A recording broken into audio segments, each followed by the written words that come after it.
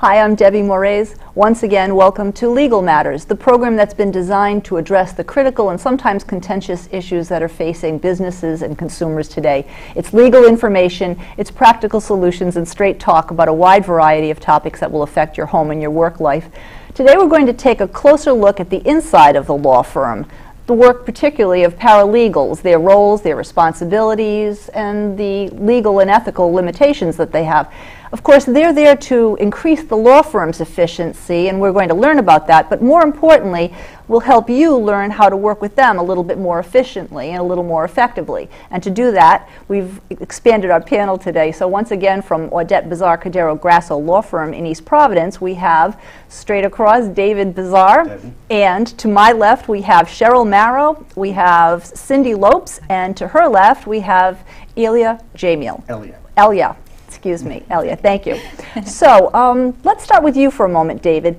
What are the rules of engagement? So if a client comes to you and says, we want to enlist your services, at what point do you start to enlist the work and the services of a paralegal? How does that play out? Somebody comes in, let's just use an example of an auto accident, and I do the intake, and our firm lawyers really do all the intakes with clients, meet with the client to assess the case, discuss with the client what their expectations should be, how a case is managed. From the moment that file has been put on my desk, because we've done the intake, it goes to the paralegal and they open the file and do all of the work setting up the file and getting it ready to be handled by the firm. How many do you have at your office? All right, how many paralegals do we have altogether?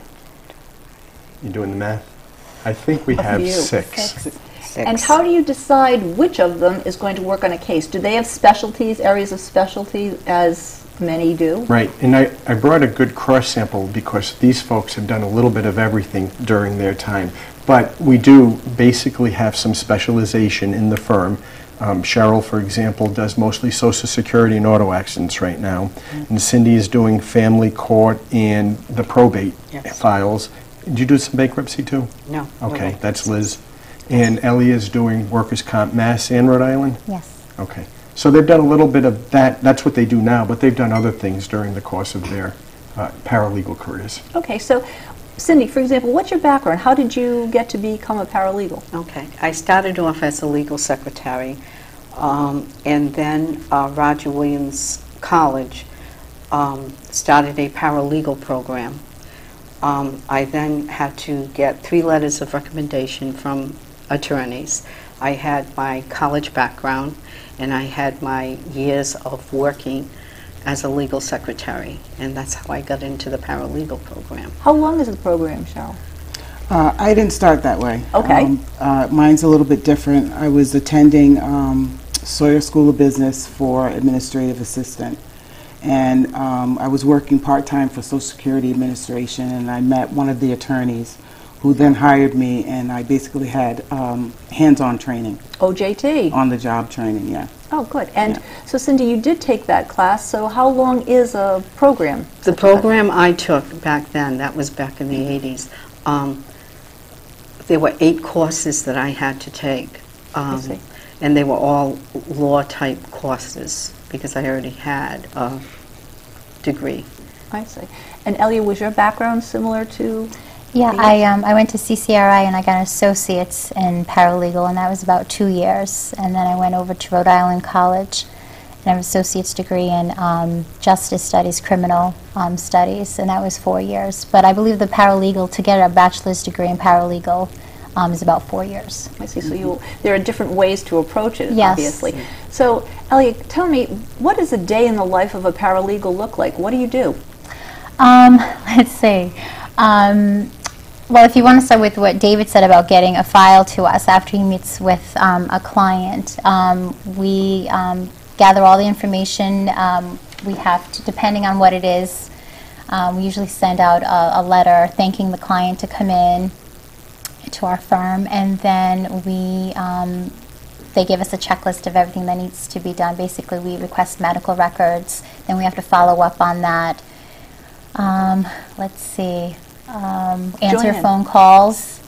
Clients walk in and out every day, and with me with workman's comp, a client could call in because maybe a check hasn't come in, so we have to follow up with the insurance company for that, make sure that they're getting their weekly checks in.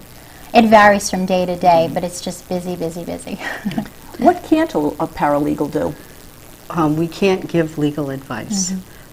That we have to have them speak with the attorney if they ask a legal question. I call that the difference between the what maybe and the why.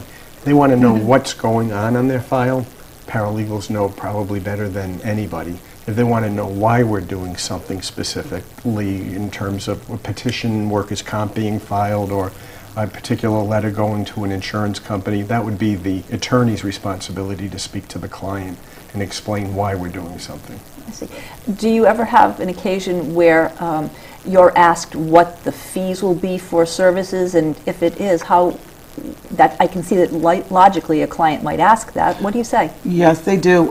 There's some areas of law where there's already predetermined fees. I think family law has a retainer, pretty much a retainer, but personal injury, we have a retainer agreement where it's stated in there it's usually about 1/3 of the settlement, only if it settles. Right, and that is something that the attorney would have addressed on the initial intake. Right. So usually they probably wouldn't get that particular question directly. It would be more of when can I expect my settlement to come in, so that's when our fee would get paid. Well, and under those circumstances, these people are doing work that's important to you, and if you have a contingency case, they still have to get paid. They're never paid on contingency, are they? They still have to be The paid. paralegals, Yes. You can ask them that. Are you guys paid on contingency? No. No. They're smiling, so I can tell you that. No, but we do manage our time that we put on a case. How so? When I work on a divorce case, after when I initially open up the file and prepare all the documents, I go into time slips and I put the amount of time I spent working on those documents. Right. And they do different areas of law, so Cheryl probably wouldn't keep No, I track don't of keep her track time. of time. And Ellie, you probably for the most part don't, unless it's a fee petition kind Correct. of case, which would be more like electric boat, federal, longshore. Yes. I understand that you as a lawyer are bound by confidentiality agreements. Are they? Sure, they work under the auspices of the attorney, so the same rules apply. We could have the paralegal in when we're having an intake or a conversation with the client, and that does not waive the attorney-client privilege. Okay. Would it be fair to say you would do a lot of the deep background work, the research? Do you get involved in discovery and interrogatories? Yes. And how does that work if you're working with a client of the firm's? Elia or Cindy or? Probably more Cindy's area. Okay. Okay. I would send out the interrogatories to the client and ask them to prepare their answers. Maybe you should explain what an interrogatory An is. interrogatory. I know you can. It's their questions designed for each case that the party has to answer. It's part of the discovery portion of the case. So once the client answers the questions and sends them to me, I review everything, and then I would prepare the answers in final form. Okay, with the client. I would have sometimes the client comes in, or sometimes I talk to them over the phone. And would you have to review that with the lawyer that you're working with first? Yes. Before everything gets signed by the client, it's reviewed by the attorney. And how do you work with an attorney in the area that you specialize in? Well, usually with personal injury and Social Security, nothing goes out until the attorney sees it. They usually sign their own letters to make sure that the information that we're sending is correct. That is true of in all cases, correct. correct? Yes, yeah. That you have to sign it because Right. they are not lawyers. But they do have you do have a block of your own, do you not, that says you can sign certain documents? Maybe it's Well, Usually email. medical Okay.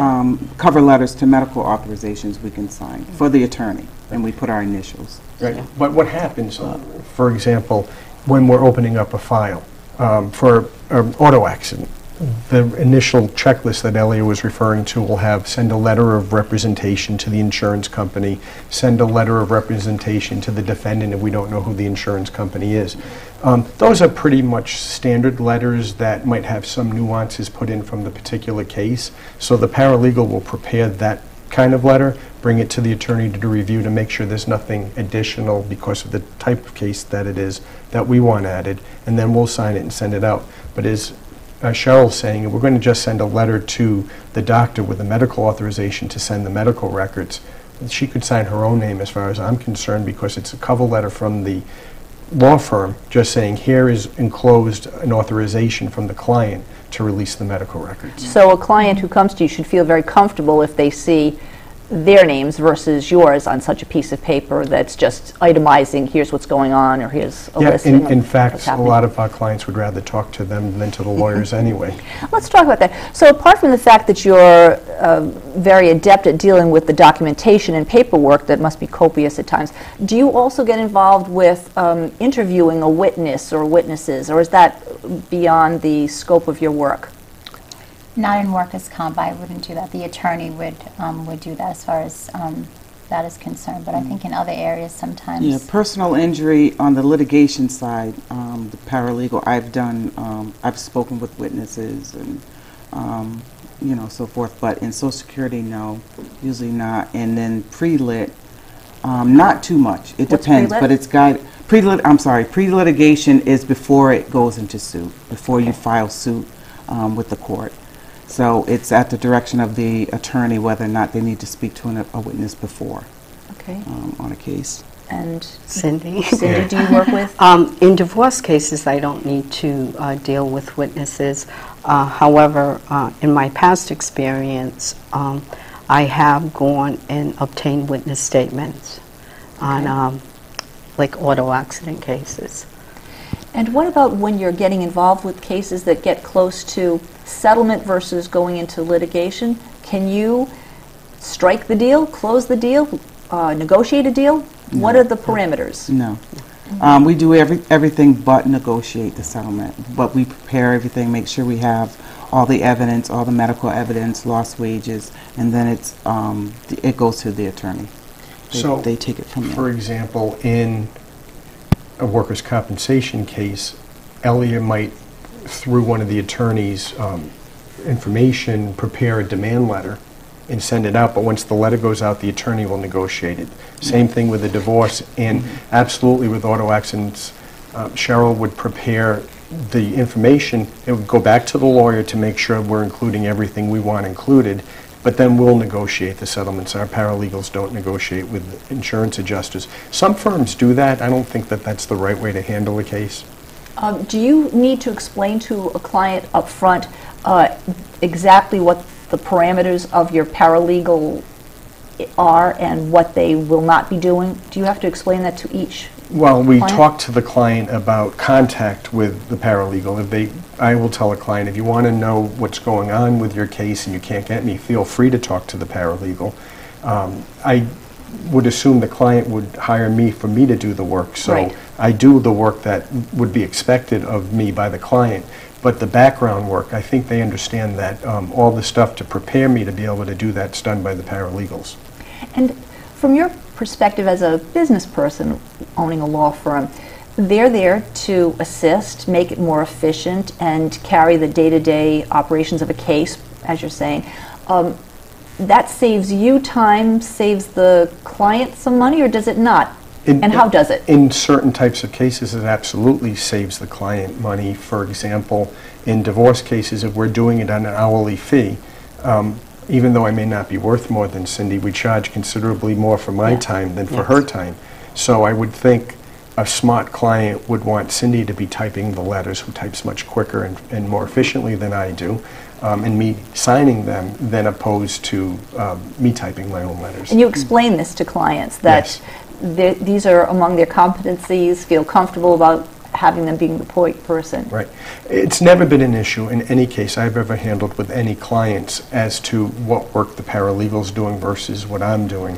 What's usually more of an issue is how the paralegals have to deal with clients routinely and regularly, and sometimes too much. Sometimes clients should get bills more often to show that when you're bugging the paralegal about things that you shouldn't be bugging the paralegal about, it's costing you time and money, and it's taking them away from their ability to do the work for everyone else. A perfect segue into what was going to be my next question, which is how, and I guess we'll address the paralegals first, how do you encourage or help your clients, their clients, your clients, deal with you more effectively that saves them time and money and saves you unnecessary time? How do you work with them to make it move more smoothly? What might you suggest to the clients? Well, I always, when I first meet a client, it's usually after they met with the attorney and they're coming in because they want to proceed with a divorce. And I'll go over all the information with them, and I will give them my business card and tell them if they have any questions, just contact me, and if I need to get in touch with the attorney to answer the questions, I will. Or if they need to speak with the attorney, I'll give it to the attorney to call them. I deal with divorce clients a lot.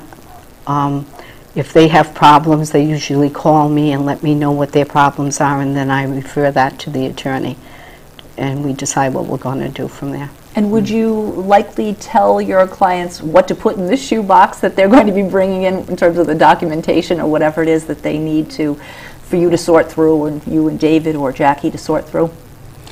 Yeah, I usually let them know that for Social Security we have to keep up with their treatment. But it's not always necessary to speak to them every time they call. So I let them know that, okay, if you don't speak to me, you can leave the information on my voicemail and I'll get back to them as soon as I can. Do they save money that way, Cindy? I mean, excuse me, Cheryl. excuse me, Cheryl. Well, I think it does. It certainly saves time and being disrupted during the day with so many clients calling and just wanting to give you some basic information. So I think it saves money because it helps us to keep moving on a claim that we're working on, but at the same time still give professional customer service. Yeah, we listen to them. Every time I take a phone call or they walk in, I listen to what's going on, and I assure them that we're there to help them. And because I deal with a lot of people that are hurt at work, they're depending on that weekly check and those benefits or those medical treatment.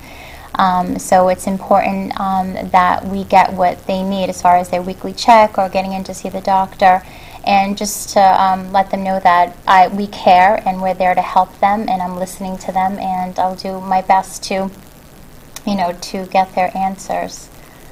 Curious, just for comparison's sake, on a given day, Cindy, how many cases might you be working on? Oh, it depends on what I have to do. Opening up a divorce file can take an hour or longer, depending on the type of motions that have to go along with it.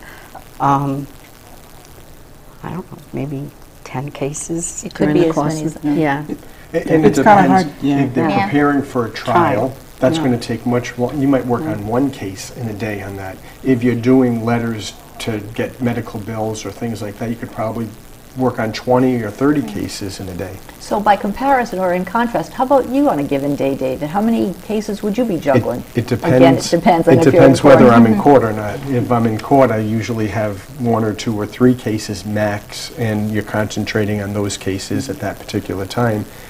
Then you can be working on 20, 30, 40 cases at a time because you're looking at the phone calls, the messages, the immediate fire that has to be put out, and you're just going from one thing to the next. And so you don't have time to count them. That's a good answer, David. Talk a little bit about the what's called an ethical wall. Explain what that is. And by that, do you mean in terms of what the client's information to be shared with other Yes, people is? yes, All right, and we yes. talked a little bit about that. Because Briefly so. there's also sometimes people confuse that with the wall or the curtain when one lawyer might have a case where there's a potential conflict so that you can't share information, but that's not something that happens in our firm too often. The paralegals are just bound by the same rules of confidentiality that the lawyers are, and everyone else in the firm, from the receptionist down to the lawyers, as I would say, is that you don't breach confidentiality confidentiality of information that you have about a client. So talking about it within the office, to work on someone's case, we have to do that, but nothing goes outside of the office. And I ask that because, of course, theoretically, just because there is more than one person working on it, a client might reasonably not specifically challenge you or think that there's anything wrong with you, but just by virtue of the fact that there's communication, which is necessary, that they Right. should be assured of that. And do you need to assure them of that? Do most clients even question that? Maybe, but I don't see it that often. And to me, it wouldn't be any different than if you go to see a doctor and they have a medical assistant in the room. You just assume that that's part of what has to happen for you to be treated correctly by the doctor. Same thing for the lawyer to handle your case effectively. So apart from the fact that these are well-trained but not quite lawyers, do they have any limitations in terms, or I should say any accountability? What kind of accountability is there about what might go wrong with whatever they're doing? Theoretically, there should be nothing wrong because you're eyeballing everything and signing off on it. The lawyer is totally responsible for anything that happens in the office and on the files that they're working on. So if a mistake is made, it's not their mistake, it's our mistake, and we take responsibility for that. Which again, the reason I ask that is because I can certainly see where clients need to know, they want to be reassured of that. And on a given day, is there a certain time or way where you interact with a group of or a single paralegal? Do you have a debriefing session that happens in the morning or afternoon? No, I wouldn't say we do this regularly, but each department in our office has monthly or several monthly meetings to go over different issues, different things that are new in the area of the practice that they're in, or things to be aware of, or particularly difficult cases that we want to discuss. So we used to have regular office meetings and everything, but we've broken it down more by department now. They also have a open door policy that whenever we need to come and discuss anything, a case or a procedure or whatever, the doors are always open. So they're always, willing to sit down and meet whenever. If the door's closed, which sometimes they get closed, we tell you barge right in. That's good to have that kind of flexibility. I understand, I don't know that it's the case in your particular law firm, but there are times that paralegals may be not contracted and working for you as an employee, but rather as a freelance. Is there a difference, and how should someone respond to that? Have you ever done independent That's contract? more like consulting work. Right. It's more like Have any of you consulting. ever done any of that? No. Is there any reason that someone should be concerned about that or alarmed by that? No, because here is a situation, I mean, very rarely, but if we have someone who's going to be out for a long period of time, but we know they're coming back, we might go to a staffing company and say, bring somebody in. So we may be paying the staffing company directly rather than that person. We consider them part of our law firm. We're still responsible for their work. It doesn't change how the work is done in the office or anything of that nature. So I know there are some paralegals who don't have enough work at one particular place, so they will go to a couple of different attorneys and do work. Whether they're independent contractors or employees of more than one lawyer, the lawyer is still responsible for their work.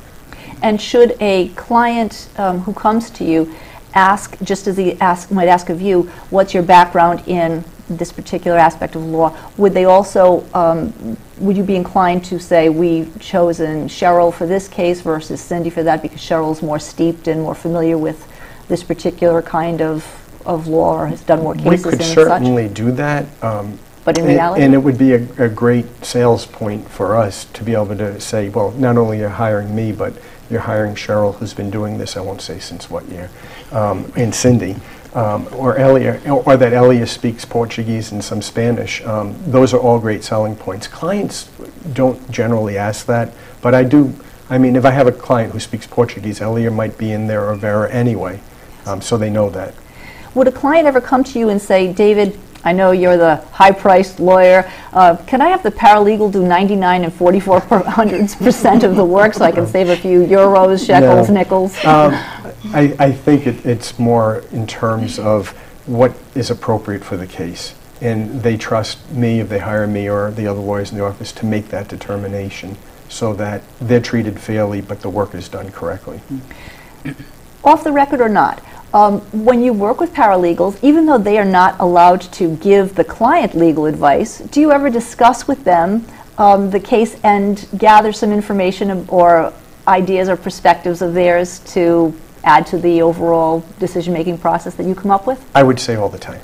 So, for example, if we have a workers' compensation case, and it's a little bit different, I might say to Elia, have we had something like this? Do you remember anything? Their memories are better than mine. Cheryl, I might go to and ask a question about this injury. What do you, I'll ask all of them actually, because with auto injury cases and personal injury cases, it's really more of what a jury would award, and they're much more in touch with some of that sometimes than a lawyer might be. What do you think this case is worth? So we might have that discussion, but for me, having handled all of these cases and have had jury verdicts and seen what they're worth, I might reserve final judgment, but I'll always ask their opinion. Good to know. And are you in the situation of going to a court with them if you're in a divorce case, Cindy, or if you're doing bankruptcy or whatever? Do you go with the lawyers to the courtroom? I haven't in this law firm, but I have in another law firm. Yeah, and we have taken lawyers on jury trials, paralegals, on jury trials for assistance, and, they know what's in the file. I need to get that medical affidavit right away. They can locate it, they can take notes, they can give pointers and make sure that you're focused in on what you need to be focused on. So we have done that. In family court, it's a trial to a judge, and it's prepared with the paralegal's assistance, but the lawyer goes in and tries those cases.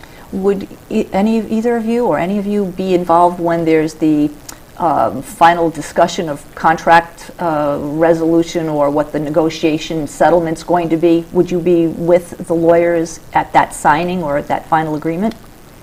No, we usually get the information from them. We prepare the final documents, but we don't usually sit with them. On occasion, we will sit with them for a release, but only at again, after the attorney speaking with the client, and the client knows that they're going to be sitting with us and just signing the papers. But the settlement information has already been discussed with the attorney. And there is one big exception to that, which would be on a will signing, where you need witnesses, and the paralegals oftentimes will serve as the witnesses on those documents. And we've had cases that sometimes I want my paralegal to sit with the person who may be elderly and have some issues and make sure that the person understands what they're doing, and we document that. Sounds like they certainly have plenty to do, and you're wonderful at guiding them. So I think at this point, the short amount of time we have to wrap up, I would like to once again thank Audette Bizarre-Cadero Grasso Law Firm in East Providence for hosting this public education, this public outreach that they have for the past couple of years. David Bizarre and the paralegals, Cheryl, Cindy, and Elia, we thank you so much for being part of this, and thank you for tuning in. We would like to tell you that we'll be pursuing this topic and a few others in the upcoming weeks. We appreciate your tuning in and hope that you'll continue to do so as our discussion of legal matters will continue. Thank you. Thank you. Thank you.